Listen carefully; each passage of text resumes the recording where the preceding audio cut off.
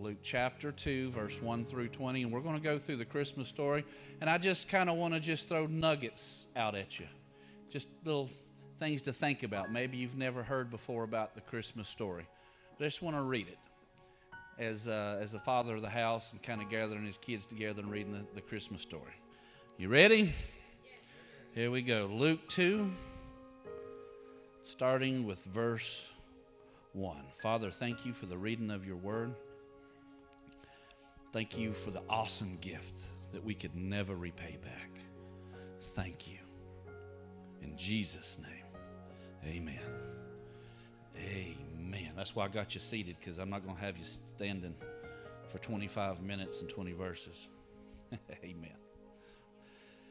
And it came to pass in those days that there went out a decree from Caesar Augustus that all the world should be taxed. Now, Caesar was a title used for Roman emperors, much as we use the title president today. So this Caesar was called Augustus, but his actual name was Gaius Octavius. Never knew his name was Gaius Octavius, did you? Well, some of y'all might that study. He succeeded Julius Caesar. Most of you have heard of him. In 27 BC and reigned until AD 14. His successor was Tiberius Caesar. You can find that out in Luke chapter 3, verse 1 for those taking notes. And Tiberius Caesar was his stepson. Moving on to verse 2. Verse 2 says, and this taxing was first made when Cyrenius was governor of Syria. Now, if you've studied this really in depth, there's people that kind of have a little bit of conflict in this. Some people said this is actual. Some people say, no, we can't find any of that. So there's some controversy among people. But how many of you guys know if it's the Word of God, it's true? So according to Leon Morris, he's a New Testament scholar. There's a fellow by the name of Justin Martyr. He was an early Christian philosopher and apologist and author, okay? And in Justin Martyr's writing in the middle of the 2nd century, look at your neighbor and say 2nd century. So this is it's old enough to be authoritative, okay? He said that in his own day, which was more than 100 years after the time of Jesus, he says you could look up the record of the same census that Luke mentioned. Because some people say, I don't think it happened. No, there's no record of that. Oh, yeah, there is. This guy has written down that in the 2nd century, that in his day, you could look it up. So maybe you can't look it up today, but he saw it. Verse 3. And all went to be taxed, every one unto his own city. His own town refers not to where Joseph presently lived, which was Nazareth of Galilee, but to the town of his ancestral roots, which is Bethlehem in Judea. And it was called the city of David because King David grew up there. You can find that in 1 Samuel 16:1. Joseph was a descendant from David. We find that out in Luke 1:27. And the trip from Nazareth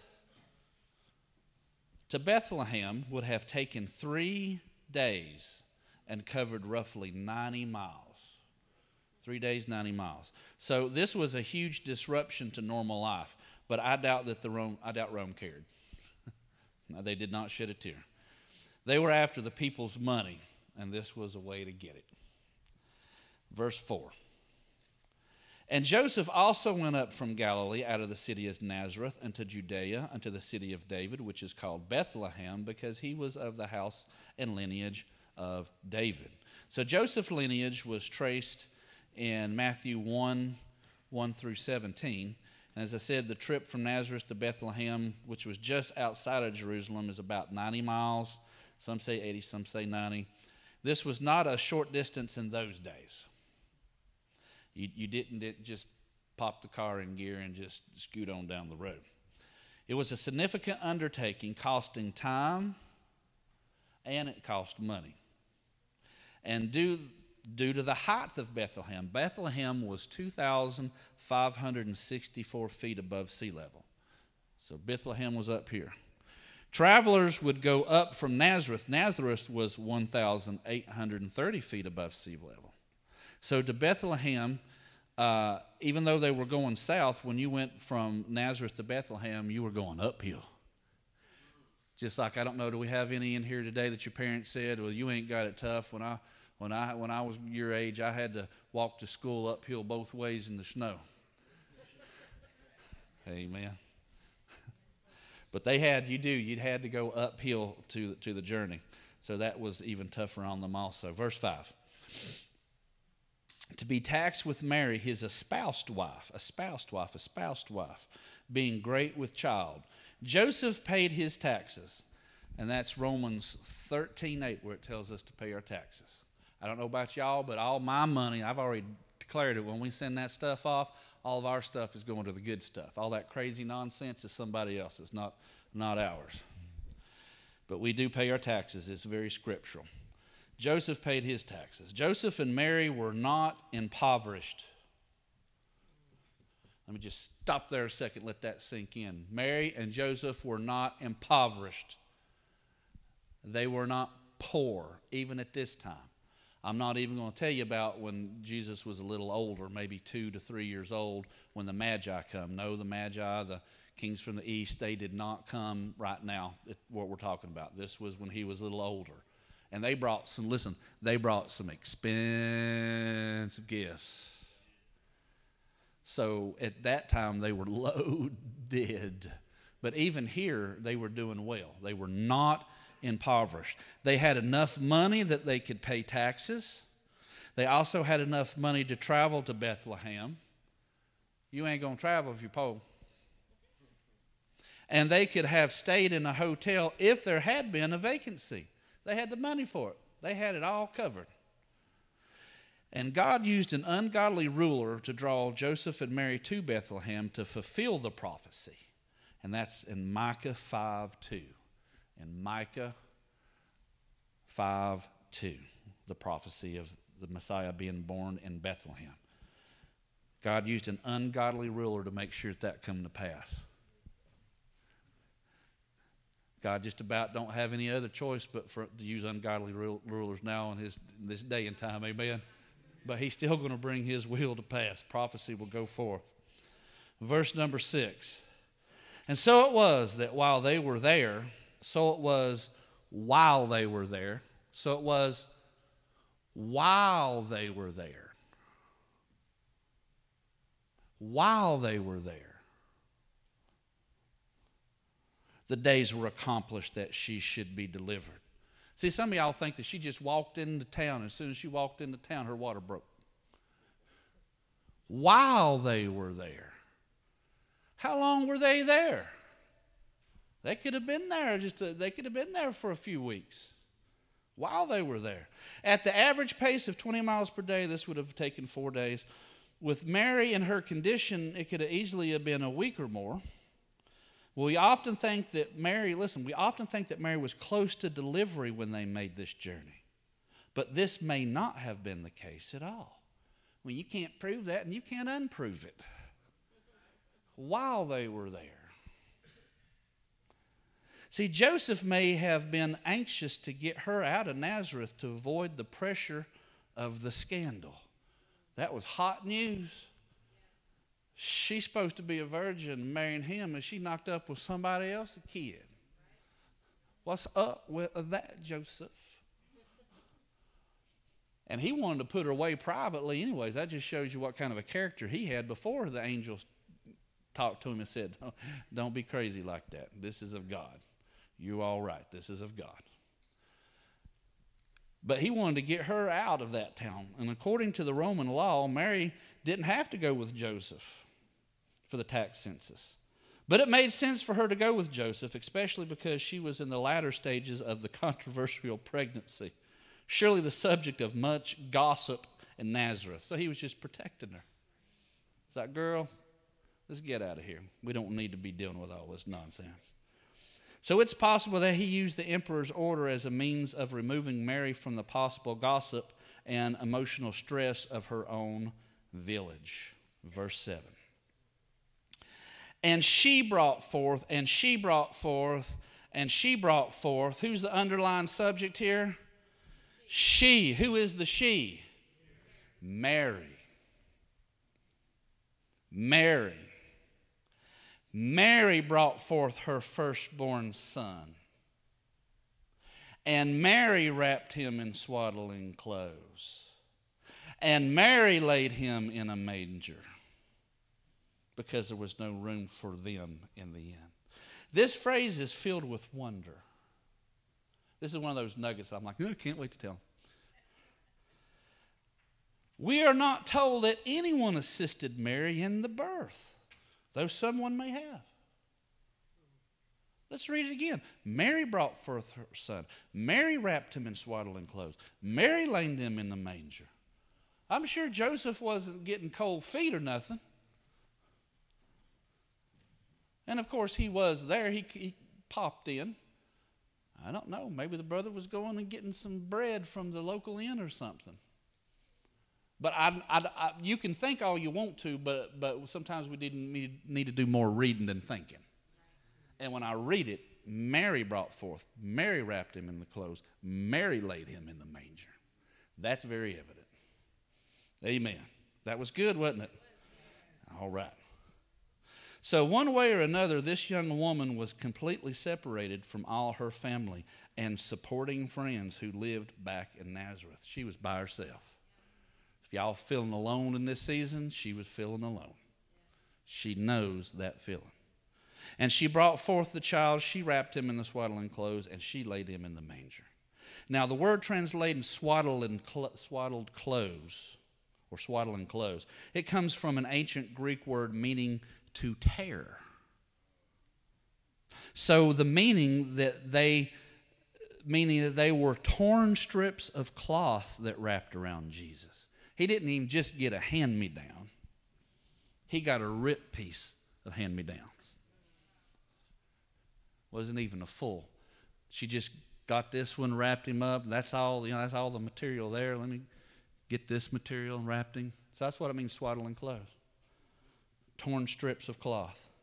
And he was laid in a manger, which was a feeding trough for animals. And I know sometimes y'all like to see those pictures of that feeding trough. It looks like somebody just finished it and sanded it nice and neat looking. And it was just so pretty. It was a feeding trough. Nobody got on their hands and knees and got the Brillo pads out and the Ajax and done the feeding trough. Cleaned it. Amen. That's where our master was laid. Verse 8. And there were in the same country shepherds abiding in the field, keeping watch over their flocks by night. Some scholars have thought that the time of Christ's birth was around the time of the Day of Atonement. And so, some scholars are like, it's impossible. I mean, the proof's right here in the Scripture. Shepherds are nowhere in fields this time of year. There's no way Christ could have been born in the Christmas time. There's no way.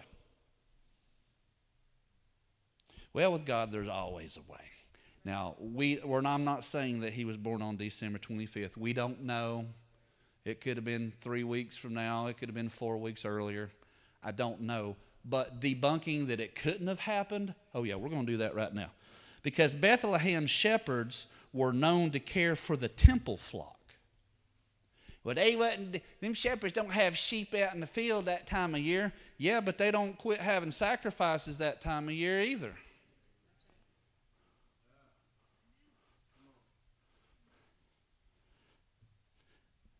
If you come out here, you're going to get a lot of W-O-R-D. Bethlehem shepherds were known to care for the temple flock. These could have been temple shepherds who were keeping the sheep to be used as the sin sacrifice. Therefore, it would be appropriate for them to come inspect the perfect Lamb of God and to verify that he was without blemish. Woo. It could be as simple as the Lord chose the shepherds because his son would be the great shepherd of the sheep. And maybe they were the only ones who would listen to the announcement. But at any rate, it was prophetic for these lowly shepherds to be chosen for the great announcement, because Jesus would always associate with the common and the poor. Verse 9. And lo, the angel of the Lord came upon them, and the glory of the Lord shone round about them, and they were sore afraid. Jesus came to this earth in the weakest form possible, a little baby. But he laid aside, listen, but he laid aside his glory, but not his deity. As can be seen by the angels were worshiping him right here. As a class shepherd, let me get up in your business just a little bit here. As a class, shepherds had a bad reputation at this time in history. This was not the good old days when David and his daddy and all them, they had a family business going on. This is past those days. And these days, shepherds were not looked very highly upon at all. More regrettable was their habit of confusing mine with thine as they moved about the country. In other words, they would just happen to accidentally go into somebody else's field that they didn't have permission to be in. It's like, well, what's the big deal about that? Well, that person might have sheep and flock that they're banking on feeding their animals with that.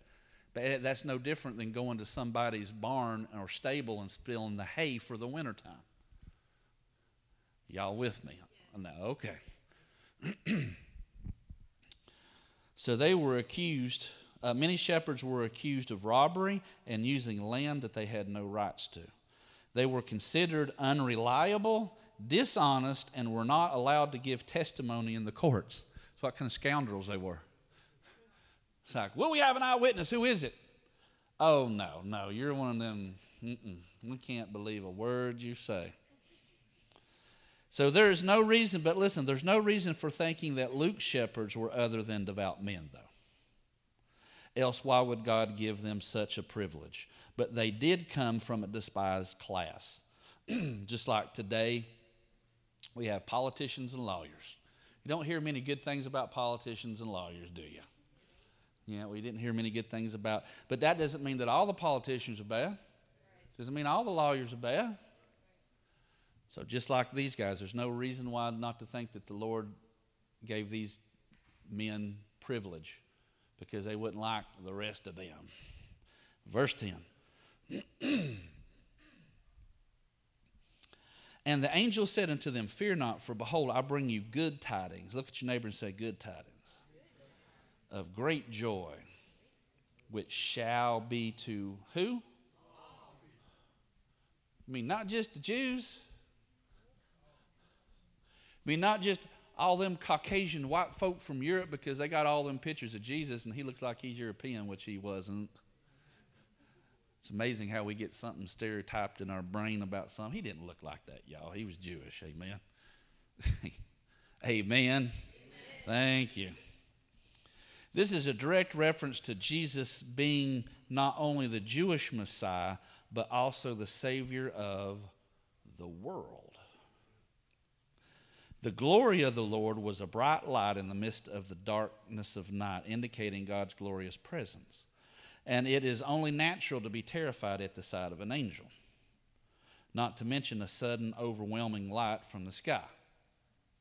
People say they hang out with angels all the time. I'm just a little leery about that. So many instances in the Bible where a real bad boy from on high reveals himself till we can see him.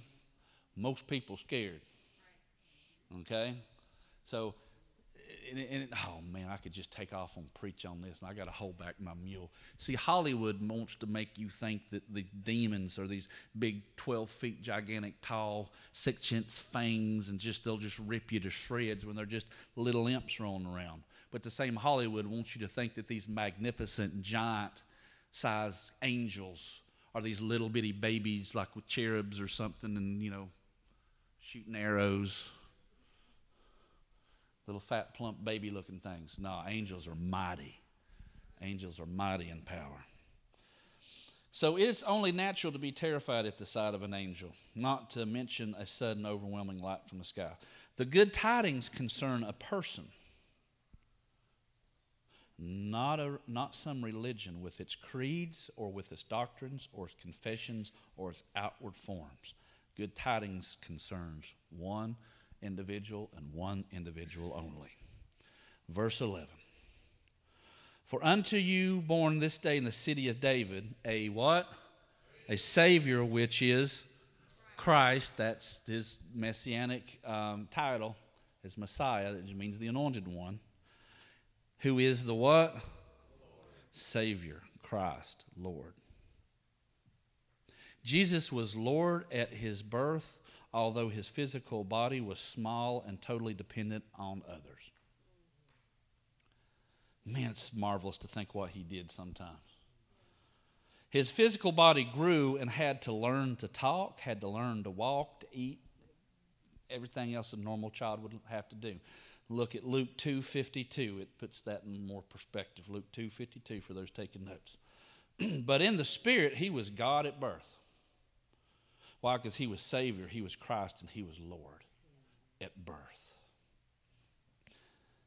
In the city of David, by this phrase, Luke was drawing attention once again to the messianic role of Mary's child. Jesus is Savior, Christ, and Lord. Verse 12.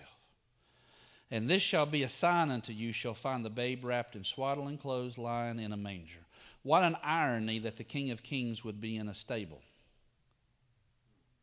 I'm sure this was a puzzle to the shepherds, yet no earthly accommodations would have been adequate anyways. Right. Yeah. You could have put him up in some kind of whatever, the finest thing they had today, and it still wouldn't be good enough for him. Amen. Therefore, it really didn't matter where Jesus was born. Wherever it would have been infinitely less than the glory that he had with the Father. So he humbled himself. Thank you, Jesus. And they gave him a sign, because it was possible that there had been some babes wrapped in swaddling clothes, but not one lying in a manger. Verse 13. And suddenly there was with the angel a multitude. Look at your neighbor and say multitude. A multitude of the heavenly host praising God and saying. So what a sight this must have been. You'd think that everyone would have heard and seen this, but it's probable that these shepherds were able to see and hear this heavenly choir, but not others. For those taking notes, you need to jot down John 12:29, John 12:29, and jot down Acts 22:9. Acts 22:9. These are instances in the Bible where something happened, and these folks heard something, but they didn't see something. These people thought they might have heard something, but the others thought that they heard a voice, and everybody heard something different. So this could have been one of those cases too, where only the shepherds were able to see and to hear this heavenly choir. The angel was joined by a vast host of others, the armies of heaven. That's what heavenly host means, the heavenly army.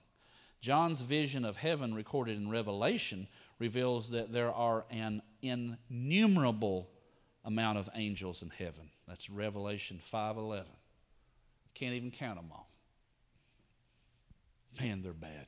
And we find out in the Old Testament, in the book of Kings, just one angel took out like hundreds of thousands of people, just one. And now you're talking about an innumerable amount. Wow. Verse 14.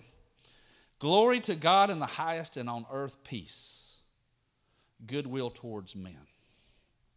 The phrase, we sung it today, the phrase of the heavenly host is well known today as the Gloria in excelsis Deo, from the first words of this verse 14. Glory to God in the highest. When we sing in excelsis Deo, that's what we're saying. That's where that came from. It's Latin, y'all. It's in the Latin Vulgate. It's glory to God in the highest. That's when you say glory in excelsis Deo. That's exactly what you're saying. You're speaking Latin. Look at your neighbor and say, wow, I didn't know you could do all that. And the peace that the heavenly host was singing about was not peace among mankind. You can look around right now and say, nah, ain't hardly anybody getting along. It's not just country against country. We don't even get along with people in our own country anymore. Right. So it's not peace among mankind, but it's peace between God and mankind. They were rejoicing that the war between God and man was over. God is not mad anymore. He's not even in a bad mood, because the perfect sacrifice has come and gone, and which paid the price for any mistake that man made. God's not mad anymore. Peace on earth, goodwill towards men, not among men, but towards men. So the Old Testament God's just up there ready to I dare you to smoke that cigarette, buddy. It's a lightning bolt and pop you in the head. I don't know where you would have got that image from anyways. That's not our God. Notice how I said that, because a lot of people be saying God. Better be specific about which God you're talking about. But our God, the God of Abraham, Isaac, and Jacob, the God and Father of the Lord Jesus Christ, that God, He ain't mad no more. Verse 15, and it come to pass, as the angels were gone away from them into heaven, the shepherds said one to another, let's go even unto Bethlehem, and see this thing which is come to pass, which the Lord hath made known unto us. Let us now go. This shows genuine urgency. It's not easy to even convey in the English language the sense of urgency used in the Greek language. They didn't hesitate at all. And listen, they had no quibbling and no quarreling.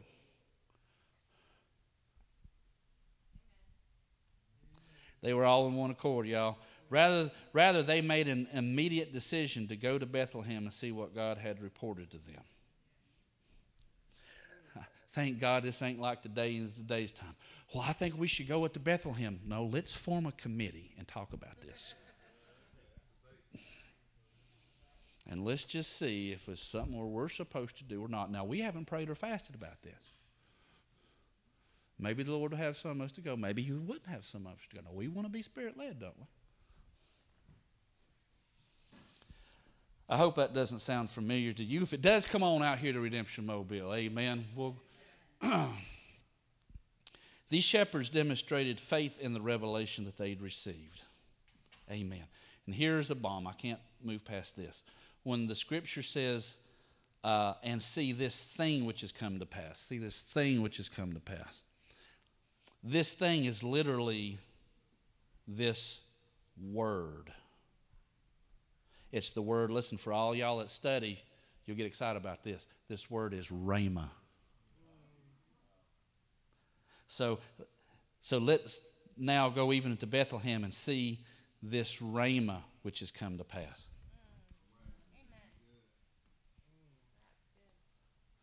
That which is spoken. Rhema is literally means a word, particularly a word as uttered by a living voice. Angelic presence does so. Faith comes by what? And hearing by the rhema of God, the utterance of God. Faith comes by hearing, not heard. It comes by the utterance of God. So they had the opportunity to be in faith. Why? Because the utterance come forth. The rhema word come forth. Amen. Also in this particular passage, angelic presence does not last forever.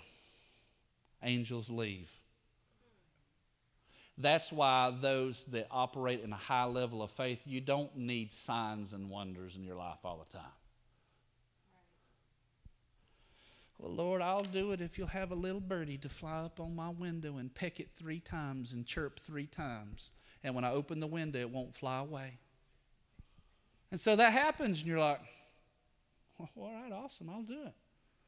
And then your faith starts waning a little bit, over a few months, and you're like, Lord, if you could just send that bird back. Lord, this time, could you make the bird? Notice how we do. We always want to up the ante, right? Lord, if the bird would just say, it's God's will. I won't doubt you no more. Well, you won't for a few weeks, maybe. See, you're not really dependent on faith, because faith is the substance of things hoped for, but it's the evidence of things not seen.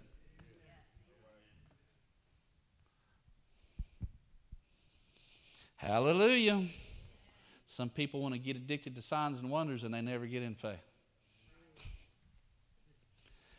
I'll just pass over that real quick, because Time is slipping away. Angels leave, but people must respond. And these shepherds' theological education didn't come from the synagogue or the rabbis. It come from heaven. Verse 16. And they came with haste and found Mary and Joseph and the babe lying in a manger. And this was just exactly what the angels told them. And it's a lovely thought that the shepherds who looked after the temple lambs were the first to see the Lamb of God who takes away the sin of the world. Verse 17. And when they had seen it, they made known abroad the saying which was told them concerning this child. The combination of the angelic announcement and the sign of a child in the feeding trough inspired the shepherds to tell as many as they could of what they heard and experienced. When we see the Lord for who He is, we will make it known to everybody who will listen. These guys were the first evangelists. Amen. They were the first evangelists. Why was John the Baptist, Jesus said he was the greatest of the prophets? I mean, you had Elijah. I mean, he was bad. You had Moses. You had Isaiah. Why did he say? Because everybody before John the Baptist, everybody said, he's coming. He's coming. He's coming. He's coming. But God said that John the Baptist was the greatest because John got to say, he's here.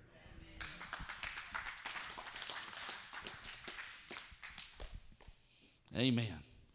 Well, I'm the first in my family to, yeah, that is a big honor. Firsts are big honor in Scripture. Amen? Amen. Don't make light of stuff on firsts.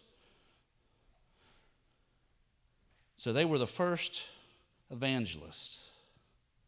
They functioned with an unction, with an anointing to go tell the people of what they sing and proclaim. Listen, and even the people that were in charge of the flocks devoted to sacrifice in the temple, so they would have met those who came to worship and sacrifice.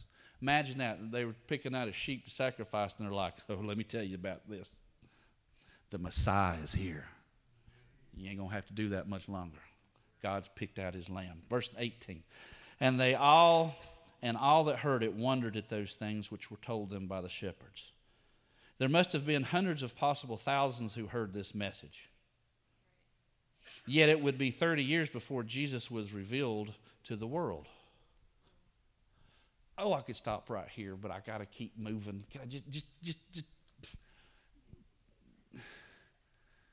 30 years later. If you know that you know that you know that you know that you know God told you, hold on to it and don't let go of it. It will, it shall come to pass. Oh, I got to move on, but I want to hunker down there for a minute, but I'm pushing myself along. I'm sure this gave tremendous hope to those who believed that the Messiah was born.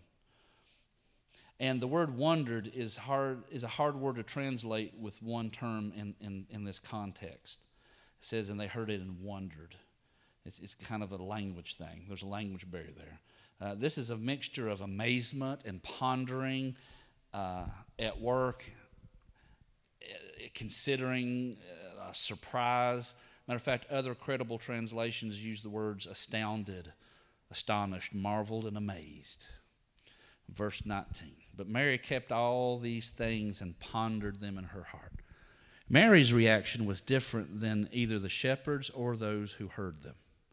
She calmly took it in and meditated over it in her heart, seeking to understand the deep meaning of it all. The word ponder here in the Greek means to combine with, to converse, to consult, mentally to consider. So Mary was combining, listen, all the things that she had heard from Gabriel. Don't forget the big, massive speech that Elizabeth got filled with the Holy Ghost and started prophesying to her. And then here come these shepherds with the prophecies of Scripture. I mean, she's got a whole lot being said to her. And so she's just taking it in, processing in it, meditating it in her where? Because faith is not of the head. Faith is of the heart. This is how we get revelation from Holy Spirit. Right here. The wonder of the many was an emotion. The pondering of Mary was an abiding practice. Let me say that again. The wondering of many was emotion. But the pondering of Mary was an abiding practice. Verse 20. And the shepherds returned, glorifying and praising God for all the things that they had heard and seen, as it was told unto them. This is the last verse. The shepherds had to get back to the fields before the sheep wandered off. So they returned, but they were glorifying and praising God. They knew they had a special message, and they'd been privileged to be a part of it. And what an opportunity to have a revelation that, listen, kings and priests and the majority of the people on the earth didn't have. What a privilege. Because you'd think, well, the best of the best of the best would... That's your thinking. That's the world's thinking. That's not God's thinking. Amen. Besides, who is the best of the best? Man, there's going to be some people that's going to be racked up in heaven with stuff that you had no idea about. And some of the super evangelists, you think they're going to have a mountain of stuff. They might have a little pile of something. The little old lady over here, man, she got the mountain of stuff. These shepherds valued what they seen and heard.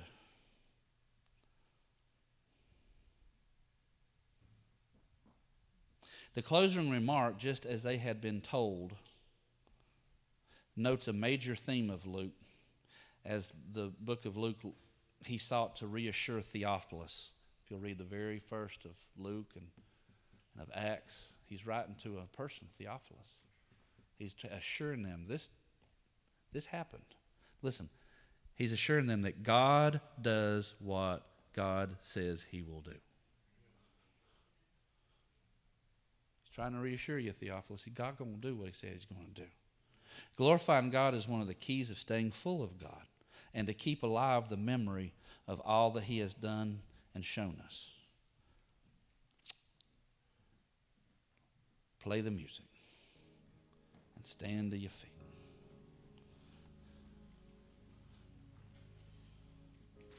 So repeat that last line. Glorifying God is one of the keys to staying full of God and keeping alive the memory of all that he has done and shown us. Why is that important?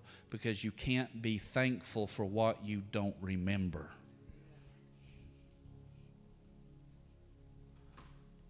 Well, what are you thankful for in this time and season? If you're even breathing right now, you have something to be thankful for. I know that's so cliche. For all you young people, just wait till you get a little older. You'll start appreciating that more. You think that you're owed that next breath. You don't even think about it until you get about 42 or something like that, and you start hitting the jog a little, just as hard as you did when you were 26, and all of a sudden you have to pull over and you have oxygen jet and your heart's just racing, you get a little lightheaded, and you ain't never felt like that before. Amen. What are you thankful for? What may you need to remember to be thankful?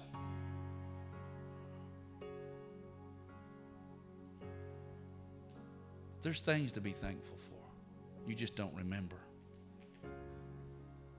We are have such an entitlement mentality too. It's like, what have you done for me lately, God attitude. We don't remember that, okay, you got me out of this, you delivered me from that, I didn't have to deal with that, I got that half off, and this over here, it never even materialized. But yet today we can stand in the presence and go, Lord, help me with this. Lord, I don't know about that. Oh, God. Like he hasn't done anything. It's time to be thankful. Ask Holy Spirit to bring to remembrance all the prophecies, all the victories, and all the blessings that God has bestowed on us. And have a feast of thanksgiving unto the Lord.